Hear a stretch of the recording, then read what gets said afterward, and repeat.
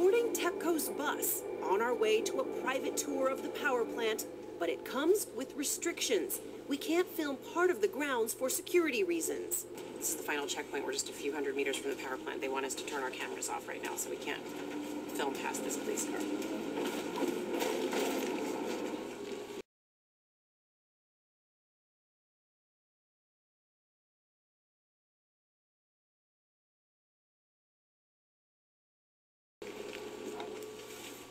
Told us we could turn our cameras back on. We are now inside the Fukushima Daiichi power plant property.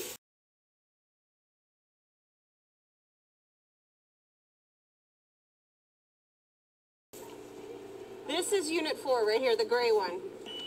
As we get closer, these radiation detectors get higher. We're going to go inside and see what kind of progress TEPCO has made on this cleanup. We're inside the building for reactor 4.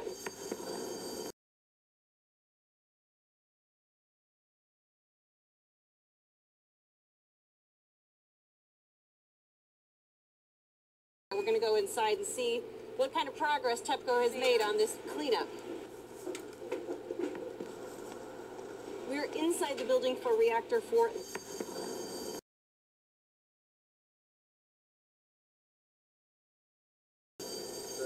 The world is watching, and many fear what lies beneath this murky water. 1,500 highly radioactive fuel rods inside this pool. They've got to move them outside of this reactor into a safer location. Some say that this is an exceptionally delicate, very dangerous dance for TEPCO.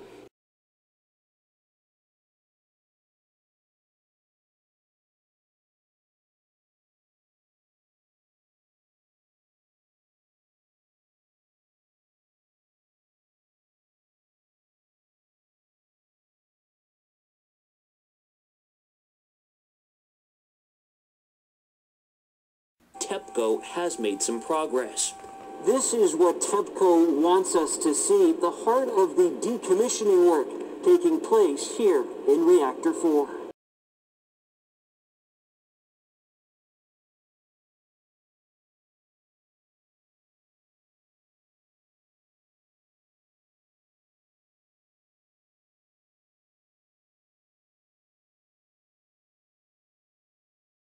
Following the earthquake and tsunami in 2011, a hydrogen explosion tore off the roof of this reactor.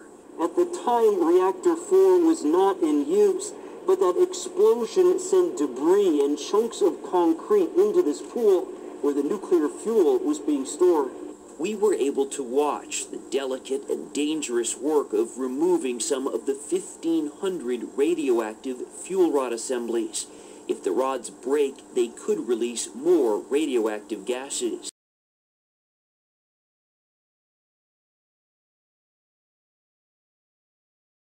Okay, folks, let's have a look at the TEPCO press release cover page from their press release from November 18, 2013.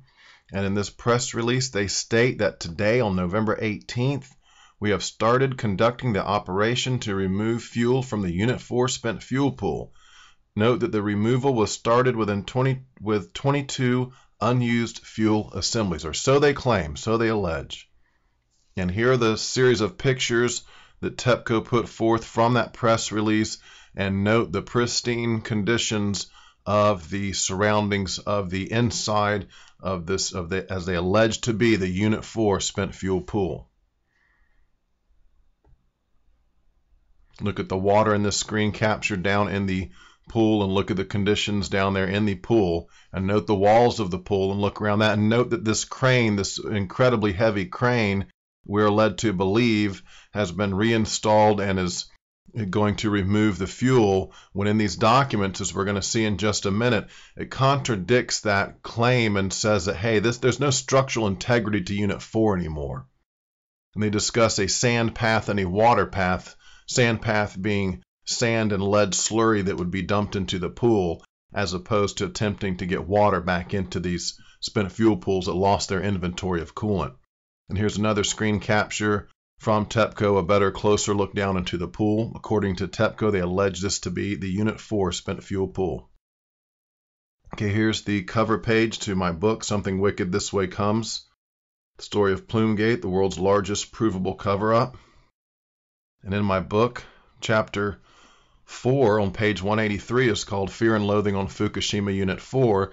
I have about 120 pages of evidence from these FOIA documents that contradict the official story on Unit 4, and thus make this unbelievable orchestrated hoax quite apparent and obvious. Okay, here's a screen capture, talks about Freedom of Information Act from FOIA.gov. You might want to look into that. It's extremely important that we're able to scrutinize government documents. They can redact, they can black out certain things, but nevertheless, as you'll see in my book, we get a really good picture of this massive, giant orchestrated cover-up, and it's still ongoing to this day with the Unit 4 offload hoax. It's incredible. Okay, here's a cover page to the FOIAs related to Japan's emergency at the NRC's website, and these are free and available to the public. Anyone can look at them. Here's a cover page from a Wednesday, March 16th, 2011, telephone conversations by NRC officials. Let's see what they had to say about Unit 4. Mike Weber, can you repeat the question, please? Name has been redacted in this next person, but they say, what do you assess was the cause of the fire in Unit 4 last night? Mike Weber, redacted, redacted, in a big redacted section. Male participant, redacted. Mike Weber, redacted. Name, again, redacted, but the person says, yes. Okay, so it is in spent fuel rather than Mike Weber. That's right. The pool structure is no longer in existence. The walls have collapsed. So you have spent fuel sitting there in a pile. Okay, further from that same document, Dave Skeen. Okay, that's great, Chuck. We've been doing some brainstorming here, trying to figure out if they've really lost integrity on 3 and 4 spent fuel pools. The structural people are saying there's really no use to put water on there anymore because all you're going to do is spread the contamination. As it steams, you're going to make the contamination worse. Chuck Casto, this is Chuck. I think they only have one spent fuel pool that's lost geometry, right, and lost structure. Dave Skeen, yes, Unit 4. We think they blew the wall out of the side of the spent fuel pool. Chuck Casto, but the other ones, if we could put water in them, you still would want to put water in them, wouldn't you? Male participant. Yes, if we can get water in them, they still are even trying that as we speak now, but are unable to do it. As far as we know, the other 3 will hold water if we can get it in there to some extent. One of them, they said, seismically might be cracked. We don't know that. Dave Skeen. Right, but again, if it's been dry this long, if they've had the Zerk fire, and if it's already, parentheses inaudible, possibly slumped, the fuel that was there, Chuck Casto, yes, Dave Skeen, by putting water in there and steaming it, all you're doing is spreading the contamination with the steam at some point. Chuck Casto, yes, but like I said, Dave, let's go both paths. Let's do a water path and a sand path. Dave Skeen, I agree. You have to be ready to do both things. And we have to assume that 1 and 2 are headed the same way, and eventually we will have to do sand there. Chuck Casto, right, you're right. Let's go ahead and do both solution paths. So recommend 1 and 2 water, 3 and 4 since they had Zerk water reactions to do something different. Dave Skeen, yes, and that's probably just drop sand and try to shield. You're trying to cut down dose at this point, so you're just trying to cover up the rubble that's left. Chuck Casto. Now, did you read the NREG? That's one of their manuals. Now, did you read the NREG? I know you read the NREG, Dave, about putting water on the molten fuel, that it can help. They still recommend it. Dave Skeen. Right. Chuck Casto. It depends on how you do it, you know. Dave Skeen. Yes. Chuck Casto. Go about spreading it. And also, it depends on whether there is a crust built up. Dave Skeen. That's right. Right, because you'll be insulating the rubble, too. So the heat is going to build up and it's going to last longer. But at some point, you have to figure out what's worse.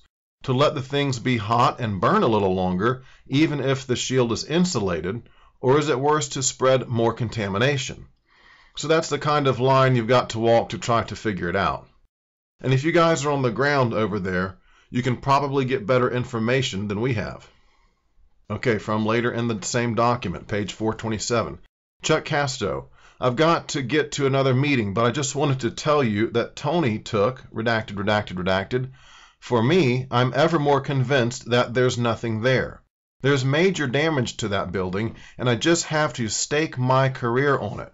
But I don't see that there's any structural integrity there at all. Redacted, redacted. Redacted. You know, there was steam last night at 5 o'clock when the helicopter went by. Steam or smoke. Who knows? It might have been a fire inside the building. You can't tell. Female participant. Unit 4, correct? Chuck Casto. Do what? Female participant. Unit 4? Chuck Casto. Yes, Unit 4. Okay, and by the way, I should mention that Chuck Casto is, in March of 2011, he is the lead NRC executive for support to Japan. So these guys they're not new to this. They're very knowledgeable. Casto has been consistent all along. My research has shown me he hasn't flip-flopped or changed his story, although I don't see him speaking a lot in later documents, only in earlier documents. But to prove a point that it wasn't just a couple days afterwards that they thought the pools were dry or cracked, and then, oops, we made a mistake, and after 72 hours or 4 to 5 days, we realized that mistake and changed our opinion on it. That is absolutely not true. Let's look at a document from March 20th now. Okay, and let's see what they have to say in this document from a telephone conference call from Sunday, March 20, 2011. Marty Virgilio, but that's pulling on the piece of what was part of it. It's not a substantial drawback of the case because, quite frankly, we still think 4 is a melt on the floor in there. Charlie Miller, right.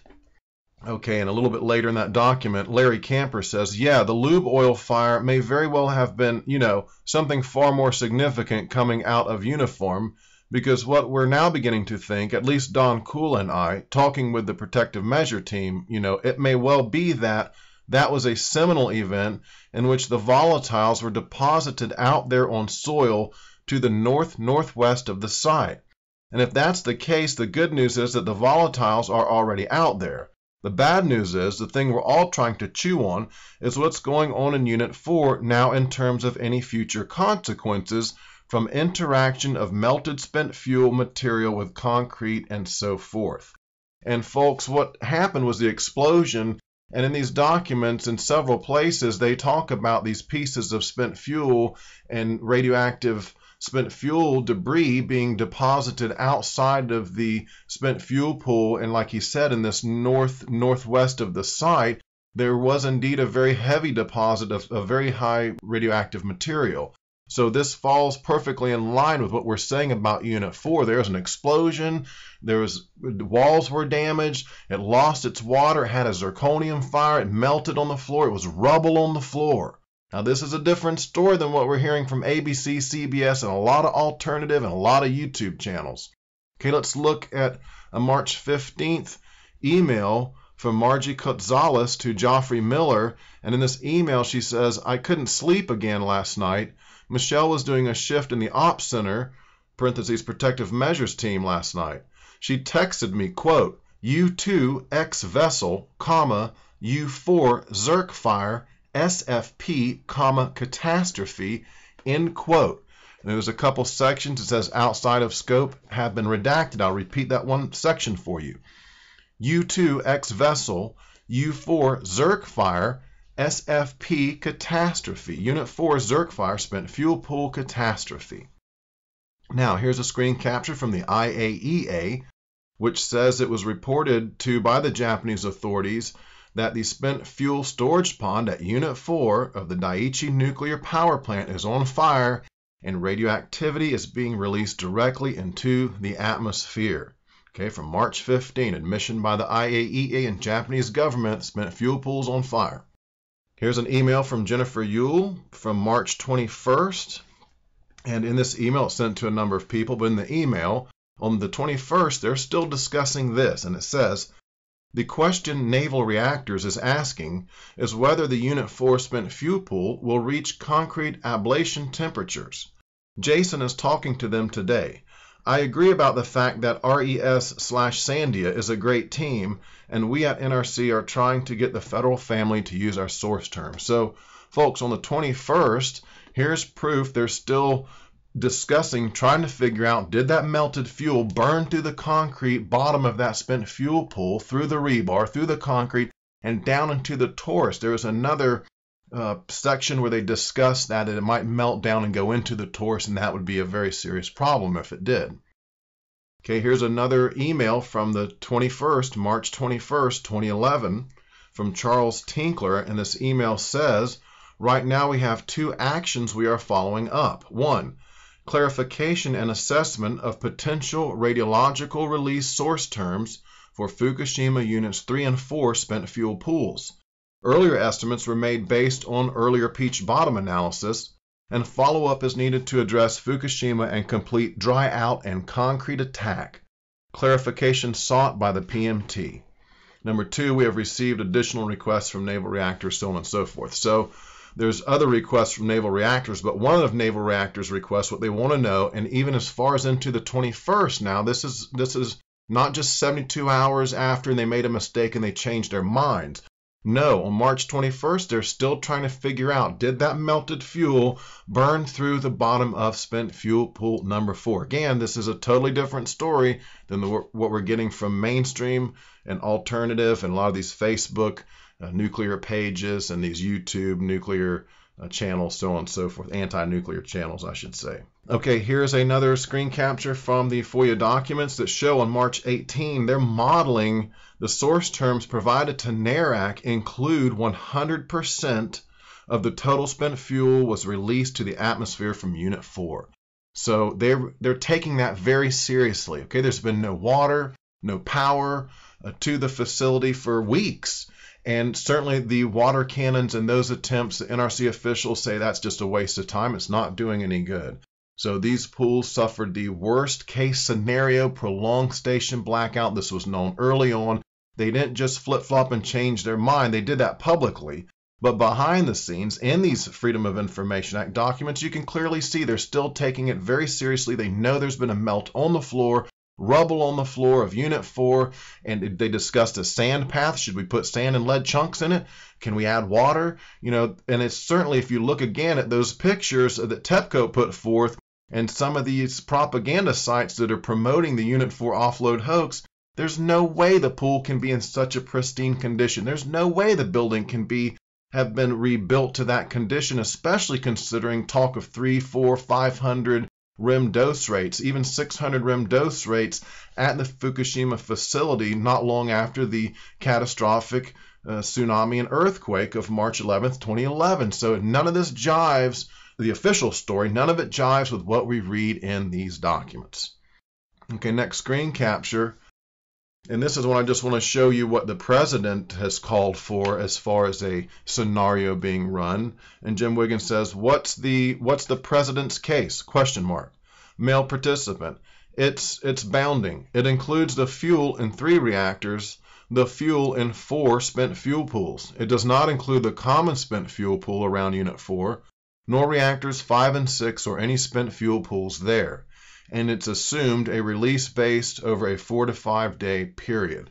So you can see the president's worst case scenario, and if you back up on the screen capture, they're talking about there's so many worst cases being thrown around, they're sick of hearing the phrase worst case, right? And then it leads into the president's case. Well, president's worst case is what they're talking about, and it's all 4 spent fuel pools, and that includes Unit 4. And you see the model we just looked at from NERAC there. Source term was including 100% burn up of Unit 4. Okay, here we go from March 18th. Now here's why there's this big hoax is underway.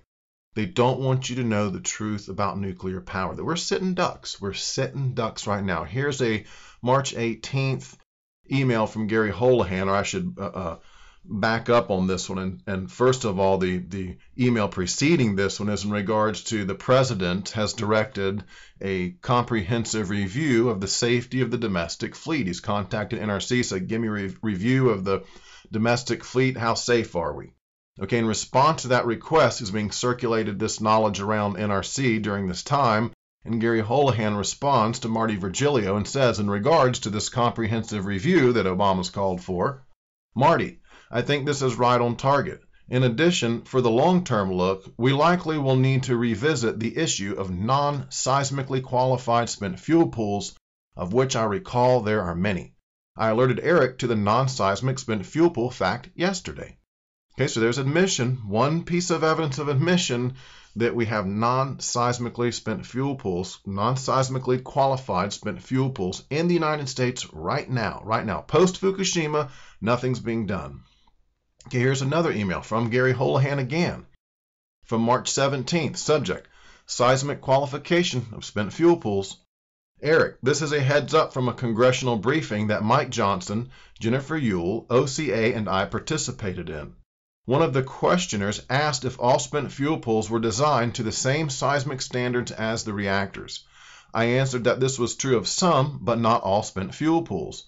I'm quite sure that my statement is true since NRR did a study of this topic long ago. Some spent fuel pools are simply not seismically qualified. They have mitigation measures, but are not seismically qualified. And notice he says a study of this topic was done long ago.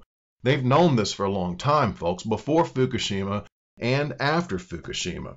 Okay, this next screen capture is from the cover page from a recent public meeting from September 18th, 2013. That was in California.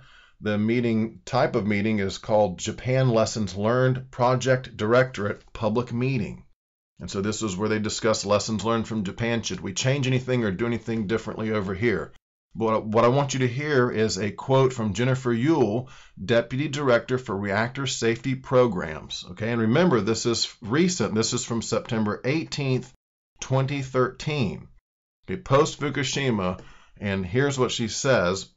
She introduces herself, so on and so forth, but she gets down to the meat of the subject here, and she says, quote, now the Fukushima events did not result in any loss of inventory or caused any kind of heat up in any of the spent fuel pools affected. Nonetheless, we still wanted to study this to blah, blah, blah, blah. So let me say that one more time. This is a public meeting. This is what is being sold to the American public. Now, quote, now the Fukushima events did not result in any loss of inventory or cause any kind of heat up in any of the spent fuel pools affected, end quote. And I realized that the gist of their story is that early on they made a mistake. They thought there had been no water. They thought the walls had blown out, but they were wrong. And that was a very short period of time when information was foggy, and then they changed their story. Well, publicly they did change their story, but as I've shown you here, behind the scenes on the 20th and 21st, they're still trying to figure out, did that melt on the floor burn through the concrete of Unit 4 spent fuel pool? Okay, and that's just a simple fact, undeniable fact. Okay, and that ends this addition to the Unit 4 offload hoax investigation, and I hope you guys spread this information around because this is damn serious. Not just the fact that Unit 4 burned all the way up and all that was released radiation to the atmosphere, but this massive orchestrated hoax that covers all sectors of media into Facebook, YouTube, mainstream, alternative. We need to begin talking about this and do something about it. Okay, this is your host, Hatrick Penry. Thanks for joining me. Have a great day. Over and out.